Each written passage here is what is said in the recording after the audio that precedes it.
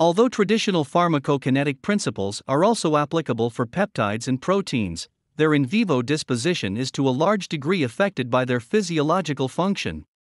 Peptides, for example, which frequently have hormone activity, usually have short elimination half-lives, which is desirable for a close regulation of their endogenous levels and thus function. Contrary to that, transport proteins like albumin or antibodies have elimination half-lives of several days, which enables and ensures the continuous maintenance of necessary concentrations in the bloodstream. The largest obstacle for a successful pharmacotherapy with peptide and protein drugs is their delivery to the desired site of action. A clinically usable absorption of exogenously applied peptides and protein after oral application with conventional dosage forms is usually not present. This lack of systemic bioavailability is mainly caused by two factors: high gastrointestinal enzyme activity and the function of the gastrointestinal mucosa as absorption barrier.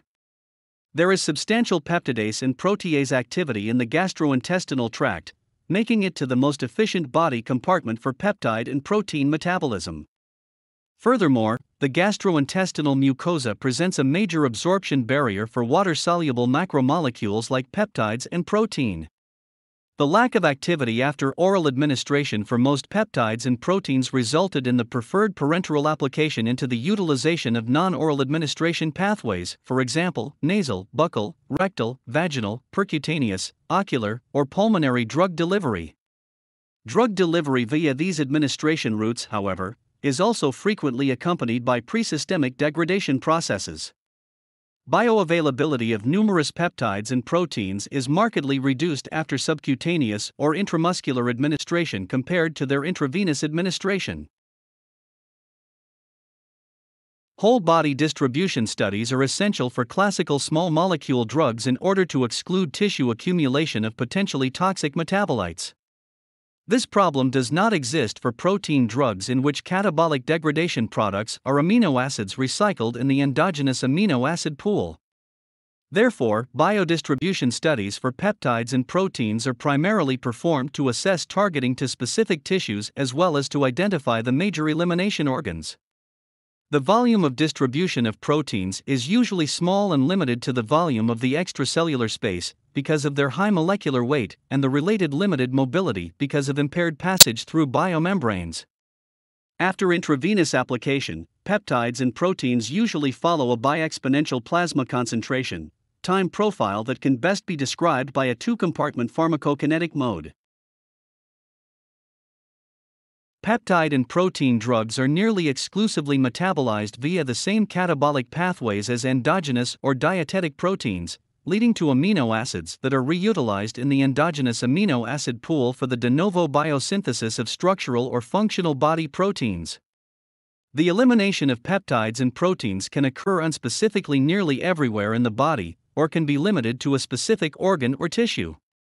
Locations of intensive peptide and protein metabolism are liver, kidneys, gastrointestinal tissue, and also blood and other body tissues. Molecular weight determines the major metabolism site as well as the predominant degradation process.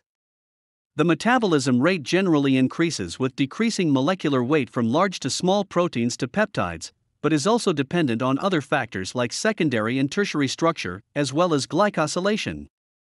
The clearance of a peptide or protein describes the irreversible removal of active substance from the extracellular space, which also includes cellular uptake besides metabolism.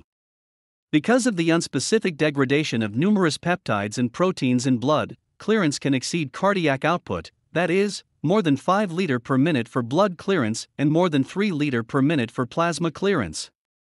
Investigations on the detailed metabolism of peptides and proteins are relatively difficult because of the myriad of molecule fragments that may be formed. Proteolytic enzymes such as proteases and peptidases are ubiquitously available throughout the body, but are especially localized in blood, in the vascular endothelium, and also on cell membranes and within cells. Thus, intracellular uptake is per se more an elimination rather than a distribution process.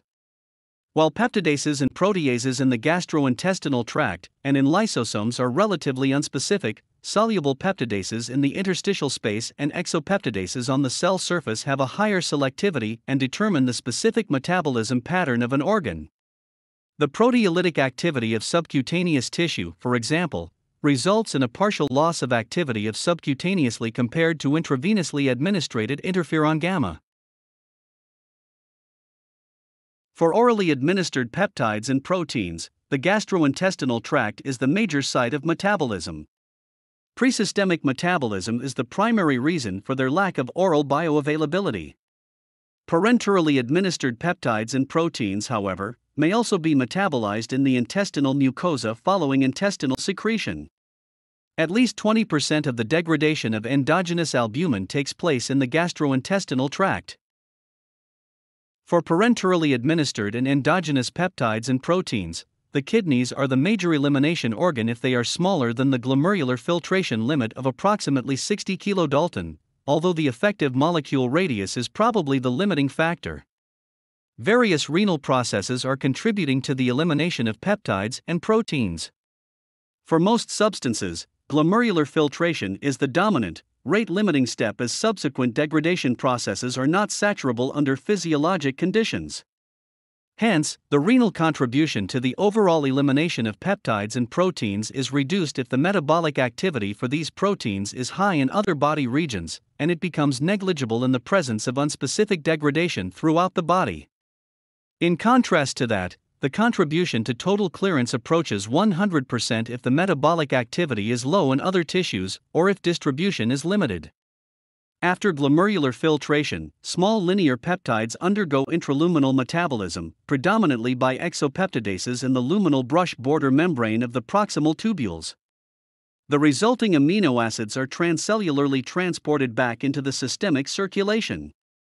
Larger peptides and proteins are actively reabsorbed in the proximal tubules via endocytosis. This cellular uptake is followed by addition of lysosomes and hydrolysis to peptide fragments and amino acids, which are returned to the systemic circulation.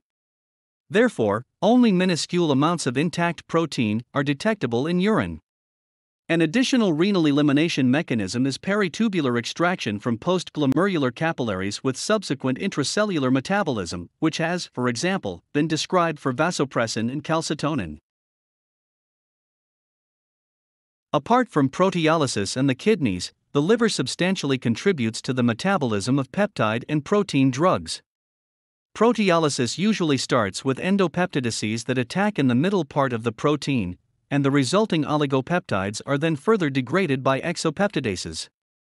The ultimate metabolites of proteins, amino acids, and dipeptides are finally reutilized in the endogenous amino acid pool. The rate of hepatic metabolism is largely dependent on specific amino acid sequences in the protein. An important first step in the hepatic metabolism of proteins and peptides is the uptake into hepatocytes. Small peptides may cross the hepatocyte membrane via passive diffusion if they have sufficient hydrophobicity. Uptake of larger peptides and proteins is facilitated via various carrier-mediated, energy-dependent transport processes. Receptor-mediated endocytosis is an additional mechanism for uptake into hepatocytes. Receptor binding is usually negligible compared to total amount of drug in the body for conventional small molecule drugs and rarely affects their pharmacokinetic profile. In contrast to that, a substantial fraction of a peptide and protein dose can be bound to receptors. This binding can lead to elimination through receptor-mediated uptake and subsequent intracellular metabolism. The endocytosis process is not limited to hepatocytes, but can occur in other cells as well, including the therapeutic target cells. Since the number of receptors is limited, their binding and the related drug uptake can usually be saturated within therapeutic concentrations. Thus, receptor-mediated elimination constitutes a major source for nonlinear pharmacokinetic behavior of numerous peptide and protein drugs, that is, a lack of dose proportionality. Because of the antigenic potential of proteins, formation of antibodies is a frequently observed phenomenon during chronic therapy with protein drugs, especially if human proteins are used in animal studies or if animal-derived proteins are applied in human clinical studies. Most monoclonal antibodies are murine in nature, and their systemic administration can lead to the development of human anti-mouse immunoglobulin antibody or HAMA response, which is in most cases directed against the constant regions of the immunoglobulin. Genetically engineered mouse-human chimeric antibodies try to minimize this immunogenicity in man by joining variable domains of the mouse to the constant regions of human immunoglobulins. Extravascular injection is known to stimulate antibody formation more than intravenous application, most likely due to the increased immunogenicity of protein aggregates and precipitates formed at the injection site. The presence of antibodies can obliterate the biological activity of a protein drug. In addition, protein antibody complexation can also modify the distribution, metabolism, and excretion, that is, the pharmacokinetic profile, of the protein drug. Elimination can either be increased or decreased. Faster elimination of the complex occurs if the reticuloendothelial system is stimulated. Elimination is slowed down if the antibody-drug complex forms a depot for the protein drug. This effect would prolong the drug's therapeutic activity, that might be beneficial if the complex formation does not decrease therapeutic activity. Furthermore, antibody binding may also interfere with bioanalytical methods like immunoassays.